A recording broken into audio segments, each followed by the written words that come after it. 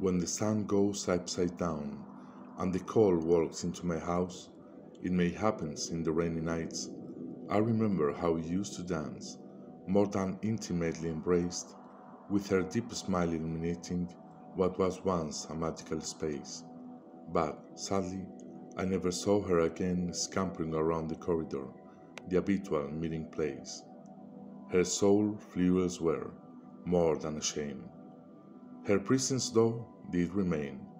Thereafter, I began to inhale her smell, growing intensely through the haunted walls that were impregnated of such lofty music, so I could recall the elf of love that in a later stage dwelled within our hearts, her spectre that now shows itself along the whole island.